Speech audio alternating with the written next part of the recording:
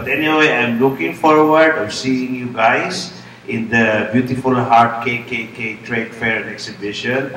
And I am hoping that the U.S. Embassy in Manila and the USAID will support this too. We have been invited already. Dean Ramos and our team we were invited to discuss about the Beautiful Heart Foundation sometime April of this year.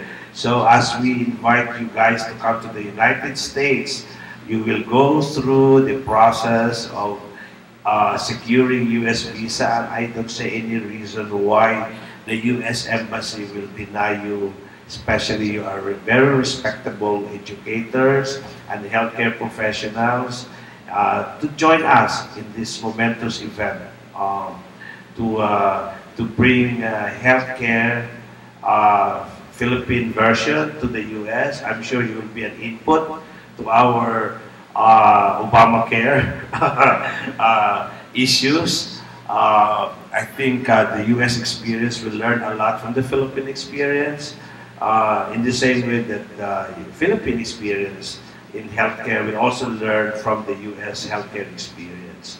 And that should be the way it is, that we gather together as one of the trust again of the Beautiful Heart Foundation, gather people for a common cause.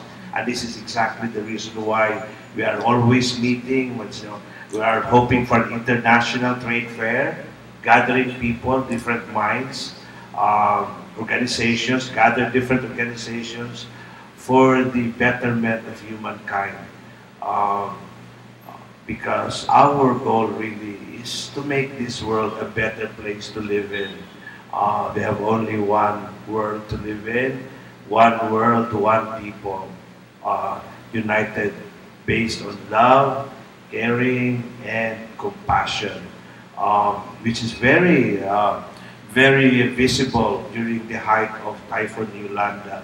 I am very glad that most nations, I think all nations somehow, have showed support to the victims, and even until now, I have seen the U.S. government still sending aid with the arrival of the State Secretary of the U.S. here recently, the Canadian government, the Australian government, the Middle Eastern countries, the Chinese government, the Korean government. So this is really an example of one of the trusts of the Beautiful Heart Foundation of gathering people towards a common cause. And what is this common cause?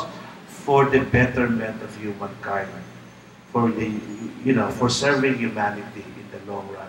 So again, I would like to thank you, ma'am, and of course, sir, for joining us. And we will have more of this interaction as we get a time slot at IBC 13. Yeah. And we are hoping that we can also get sponsors, because the key for us to be able to launch an hour's slot in a TV program is through the support of advertisers and sponsors. So, but initially, our interaction can be seen for free in YouTube and in Facebook. Okay.